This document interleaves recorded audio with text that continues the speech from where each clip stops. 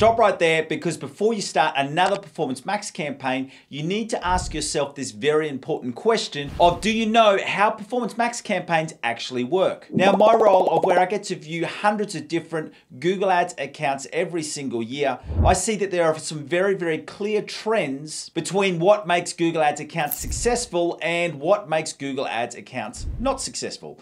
And by successful and not successful, obviously I'm talking about the Google Ads campaigns that every week and every month are growing that business's bottom line revenue and profits, versus the other Google Ads campaigns, which are sadly just a money pit, wasting money in Google Ads every week. And one thing, especially over the last 18 months, that I found very, very interesting between these two is that the accounts which are losing money generally are using Performance Max the wrong way. So I'm not saying that Performance Max is the only type of campaign which is profitable, because even in 2024, the traditional campaigns like Google Search and Google Shopping are really key parts of a successful Google Ads account. But a very, very common theme that I see with poor performing Google Ads accounts is that the user is not using Performance Max in the right way. So what I wanted to do in this video is really detail how Performance Max works so that you can use it in a successful and profitable way in your own Google Ads accounts moving forward in 2024. But for this to happen, you firstly need to understand some core things about Performance Max so that you can use it the correct way for your own Google Ads campaigns. And specifically what I'm going to be taking you through is the data that Performance Max needs in order to perform at its best. We're then going to break out the way that Performance Max targets potential traffic. And then finally, we're going to go through the reasons for why your Performance Max structure, so the way that you structured your asset groups,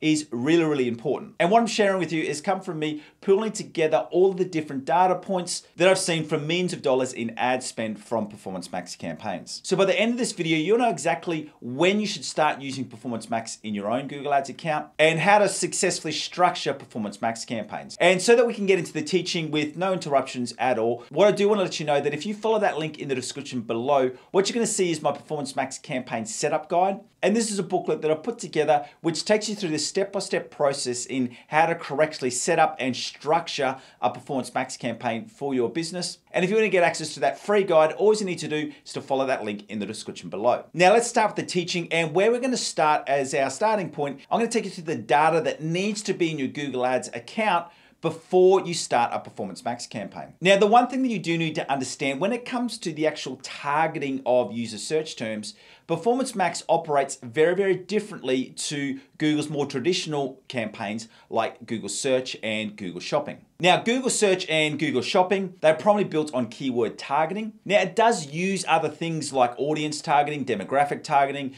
device targeting, location targeting. These campaigns do use those other data inputs, but they're only fully engaged when you use a conversion-based bidding strategy like maximize conversions or maximize conversion value. However, for Performance Max, that is the starting point of the campaign. So with Google Search and Google Shopping, you can start at maximize clicks, or you can add in some max CPC targets. And then you can manually go through and adjust your audience and your demographic and your location and device bidding, all of those other data bidding points before you engage a conversion-based bidding strategy. But as I said, with Performance Max, you don't have that option. The starting point is a conversion-based bidding strategy. Now, conversion-based bidding strategies are a really powerful tool that you can use in Google Ads. However, they can also waste a lot of money if Google first doesn't have enough conversion data. Now, I'm hoping that that makes sense, and the reason for that is because when you engage a conversion-based bidding strategy, what Google is doing is Google is looking at the account level, so not campaign level, looking at the account level conversion data, and it's using that as a basis of not only looking at the keywords and the search terms that target for your products and services, but also looking at the audience demographics. So what audiences are they a part of? What has their recent web history been? What are their demographics? So what's their age? What's their income level? Now, if you don't have enough of that conversion data already in your account, Performance Max then needs to run a whole heap of different tests in order to find the best audiences, the best demographics, and all of those other inputs to find out what converts. Now, if you are a large multinational company with $1 million budget, that's not really your concern, because you can just throw enough money into Performance Max and Google will work out the problem. However, for most businesses who are using Google Ads and they're a small or medium-sized business, you don't have that level of budget to just throw to Google and say, work out this problem for me. Because any of your precious marketing budgets need to get a profit on that return very, very quickly. So for Performance Max, my very strong recommendations are that I would not engage a Performance Max campaign in a Google Ads account until I've got these three things in place. Firstly, it needs to be in an account that is getting at least, and this is a bare minimum, more is better, you need to be getting at least 30 conversions over a 30-day average so that your average is working out that every month you're getting at least one conversion a day. The second thing is that I like to see that there is at least one campaign that is successfully running on a conversion-based bidding strategy. So whether that would be a search or a shopping campaign,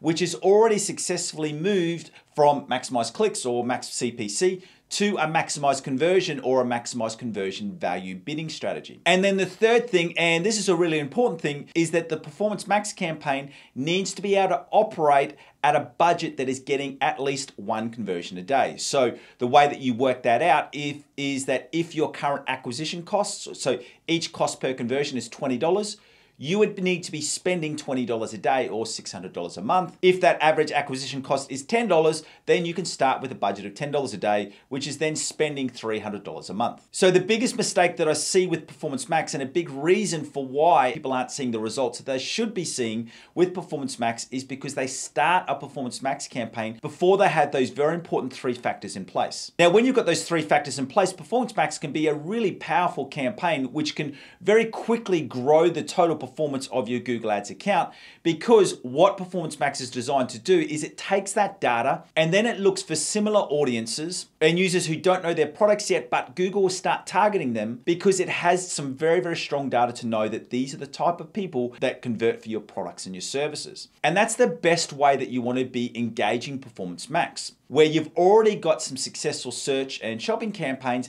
and then you add Performance Max over the top. So what you're looking at doing is then Performance Max, because it's really built on a high discovery campaign element, Performance Max is really targeting users more at the top of your funnel and really growing your business into new areas, rather than just focusing on user intent keyword searches. And the really, really successful Google Ads account have those two things working perfectly together. They're owning and they're converting for really relevant search keywords, but then they're also growing their account into new areas, new audiences, and new demographics. And the reason for why this works so well is because that brings us to the second point of how Performance Max works, is that Performance Max targets traffic differently. As we said previously, search and shopping, the baseline of targeting is very much based around users' search terms. And that's coming from the search terms that you've targeted in your search campaign or your product titles and your product page descriptions in a shopping campaign. But with Performance Max, it's different because it's also looking at different audiences and demographics that it can target. And so that I can explain this in the best way, let's jump into a screen share so you can really clearly understand how this works so that you can then use Performance Max in its best way in your own accounts. All right, so where I want to show you where you want to go is you want to go into the Insights and Reports section. And then when you're in Insights Reports, you want to go into the Insights page. And then just obviously make sure that you're looking at a Performance Max campaign. And then when we come down to here, I want you to go past the search terms and go into this Audience Insights section. And what I want you to see through here is when you've got enough conversion data, you'll start to see that there's these impressions, clicks, and conversions. And what this is giving you is the different audiences that Performance Max is targeting based on impressions, obviously clicks, and then conversions. And you'll see blue and green tags. Now, what the blue tags are, these are the tags that we've actually added to the asset groups, whereas the green ones are ones that are not added, but Google is optimizing to show more ads to these audiences. And the reason for that is if you scroll over to here, it gives you this index reason. And what it's looking at is it's saying people in the market for electrician services are 4.2 times more common to convert rather than the general population. And what this is really looking at is it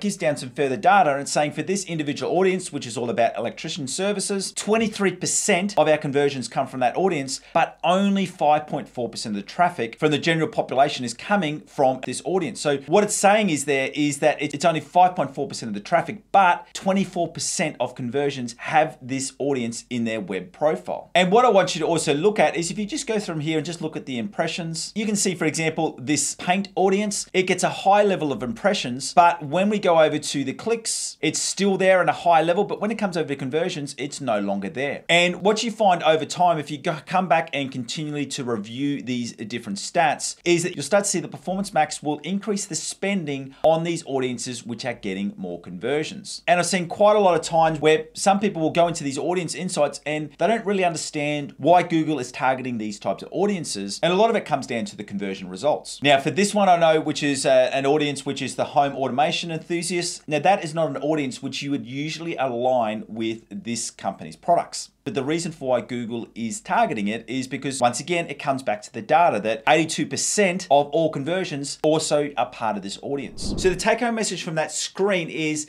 you need to understand that with Performance Max, if it starts to see different audiences that are performing better, even if they're not directly aligned to what your product or services are about, Google will start putting more money into those audiences. And the reason for that is because they convert at a higher level. And that's why it's so important that you need to have some good conversion data in your account so you can add those audiences when you start your Performance Max campaigns, because Google will use those high converting audiences as a starting point, and then it'll start to test. It'll test out some different audiences for impressions. And then if those impressions generate clicks, they continue their testing, and then if those clicks generate conversions, Google will put more and more money into those audiences. And it's really, really important to note that no one is part of one audience, because everyone is part of multiple audiences. So what Google is really looking at here is the user profile. If a user has these 11 audiences plus this extra one, which may seem unrelated, but if it converts at a high level, Google then knows that that's an extra data level that they can then put together because they know it's going to convert better for your products and your services.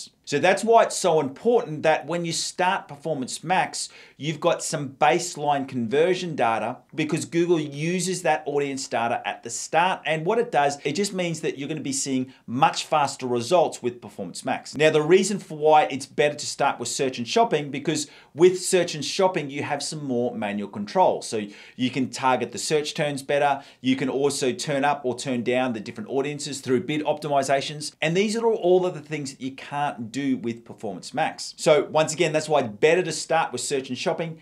Get those three factors in place where you're getting 30 conversions, you've worked out a conversion-based bidding strategy works, and you've also got a budget to be able to see success with Performance Max. That's when you start a Performance Max campaign. And then this brings us to the third point that I want to talk about, and that's that your structure of your Performance Max campaign is really, really important. And what I mean by this is that you need to make sure that your asset groups are structured around individual keyword themes or product categories. A big common mistake that I see with Performance Max is that people will create asset groups around audiences. So what they'll do, let's just say that you have product A, and what they'll do is that they will target that product category, but then they'll duplicate asset groups and they'll have the same product category, but going to different audiences. The problem with that is, and remember when we're on that screen share, is that inbuilt into Performance Max, it does that already. So don't for 1 minute think that you're going to be able to see long-term results. I have done some testing on this myself by adding in a new section of audiences, and you do see a little pop-up, but eventually those results go away. The best results with Performance Max are seen when you have a good structure. Now remember what the role is of the asset group. The asset group allows us to put in some different images, different ad copies, so that we can then give the most relevant ad copies and images and YouTube videos for the individual user. That's why you want to make sure that with your Performance Max campaign structures, that it's built around different keyword themes, so your different services or your different product categories. The other benefit of setting up your Performance Max campaign in that way is that then you can then go through and review your data. And then once you've reviewed that data, if you see that there's a certain product category or a certain group of services which is not getting much spend, but they are getting some conversions, you can break that out into a separate campaign. And the reason for why you're doing that is that you're forcing Google to spend more money on those different products and services. And what I want to do is I'm going to show you a video where I explain the benefits of that further. But remember, if you want to see how to correctly set up your Performance Max campaigns, make sure you follow that link in the description to get my Performance Max campaign setup guide. Thank you again for joining me. My name is Aaron Young from Define Digital Academy. It's been an absolute pleasure having you here. And if you'd like to learn how you can review your Performance Max data at an asset group level and make those right decisions so that you can separate out your Performance Max campaigns to increase your results even further, I want you to go through and watch this video right here. Once again, thanks for joining me. See you next time.